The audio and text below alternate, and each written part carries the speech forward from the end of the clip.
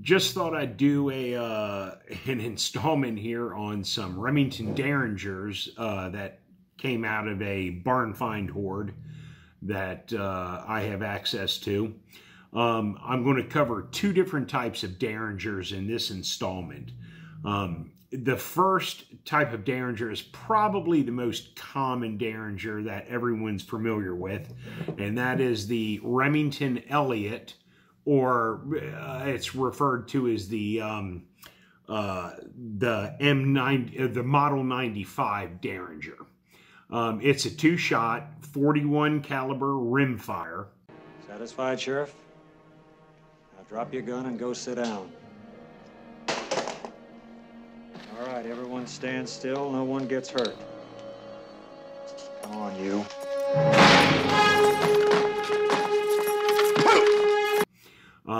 This particular one that I'm holding up is an early model. It has no ejector on it. And this particular Derringer was made between 1865 and 1869. It was one of the first model Remington Elliots, no ejector, 41 rimfire.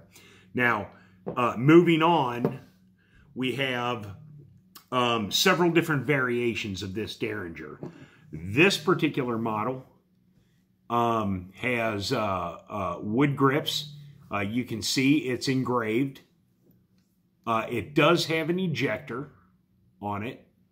And these variations were made pre-1888. Again, here's a second one. This has hard rubber grips. It's not engraved. It does have, you know, the nickeling on it's a little rough, but, you know, it's pre-1888. That's understandable. Here's a third model of that particular variation with hard rubber grips. An ejector, and if you'll notice, the ejector is actually blued with the nickel finish. It's, again, pre-1888 Remington. Fine example. I mean, that's a super example. And mind you, the takedown lever right here, which flips it up, it is also blued as well, which is, you know, I mean, I don't know if it's uncommon. I find it unique. Now, the third variation of the Model 95 Derringer that I have were basically, these items were made between 1888 and 1910. The first one I'm showing you, and you can tell the variations on this as far as the years all has to do with the markings on the top. Like this one is Remington Arms Company, Ilion, New York. Where, let me backdate this.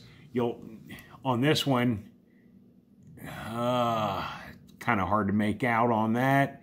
But basically the markings on the earlier ones are E. Remington, New York, and it's got a patent date on it. So this one, hard rubber grips, ejector, pretty common, nickel plated.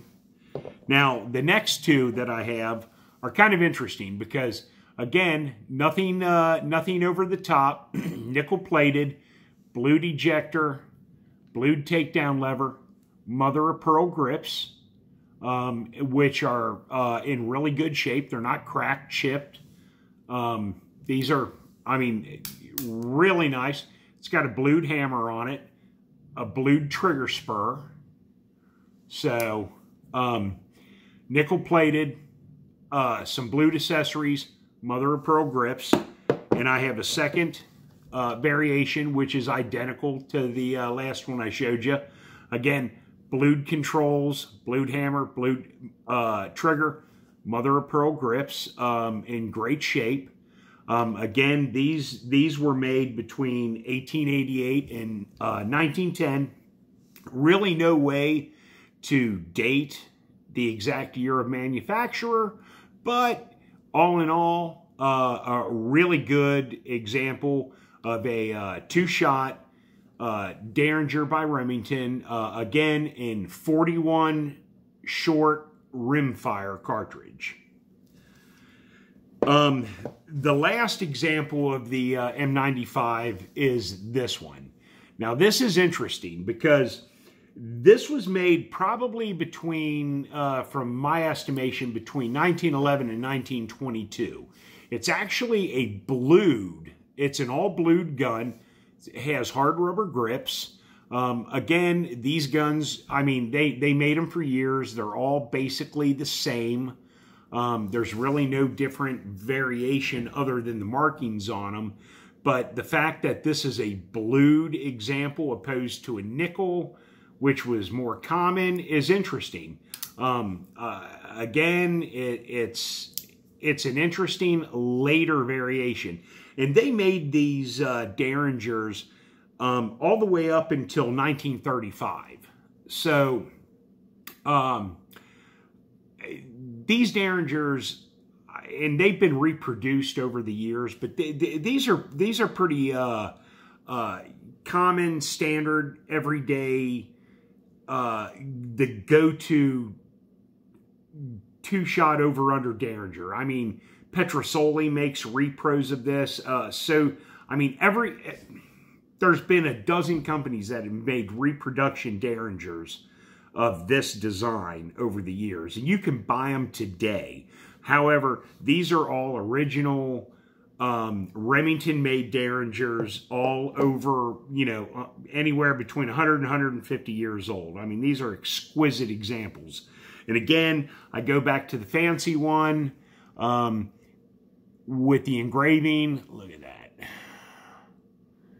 You know, I mean, it's got, I don't know if that's rosewood or walnut. It's kind of hard to tell. It's darkened, but I mean, the engraving on this is beautiful. I mean, this would have cost a few extra dollars. I mean, these guns, I mean, when in, you know, in the 1860s, 1870s, 1880s, I mean, you could buy these guns for, you know, $10, which was a lot of money back then.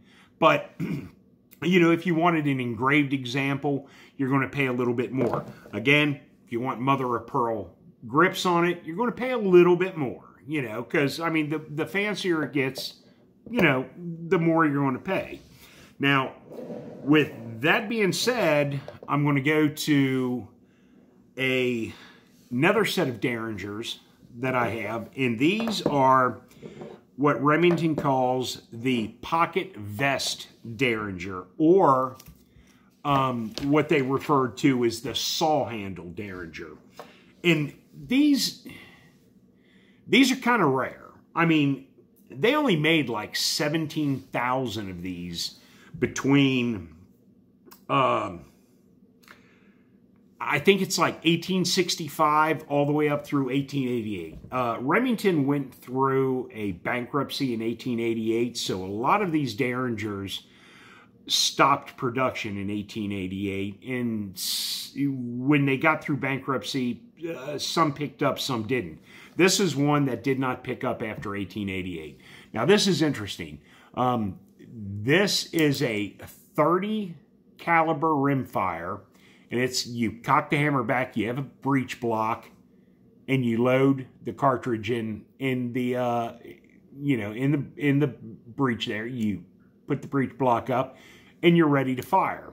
Now, this particular model is blued with a brass frame that is engraved, and I do believe these are rosewood grips. I have another 30 caliber rimfire model that is brass framed, nickel plated barrel, rosewood grips. Again, same situation. It's got a little breech block that, you know, flips down, you know, and these are not real common. These are actually, from a collector's point of view, very valuable. Collectors really like these. But with that being said, the last pocket vest Derringer that I have is this one. This is a little bitty bastard. It's blued. You cock the hammer back. It does not have a breech block. It's 22 short. This is a 22 short pocket vest, saw-handled Derringer. I find it a little awkward. It's so small, and I have large hands. I mean, I know people in the, late 1800s were smaller in stature. I find this a little difficult to manipulate, but for a 22 short rimfire pocket Derringer that you literally fit into your vest pocket, and you pulled it out, cocked the hammer, and, I guess shot the dude that was 2 feet away from you. I mean, that's the purpose of this gun. It's really interesting because, I mean, again, it's 22 short. This thing is, I mean, if you compare it to, say, the 30 caliber, you can see the difference. It's a lot smaller. They're interesting. They're unique. Like I said, they only made, like, on the high end, 20,000 of them. It's a very low production run, but it's a successful production run for Remington. And they're really unique. They're very desirable. They're very collectible.